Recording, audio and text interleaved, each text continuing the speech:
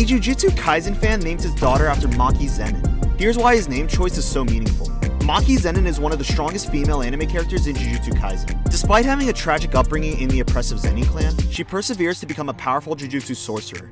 The fan named his daughter Maki because he wants her to emulate Maki Zenin's strength, protectiveness, and independence. The name choice signifies his hopes for his daughter's future character.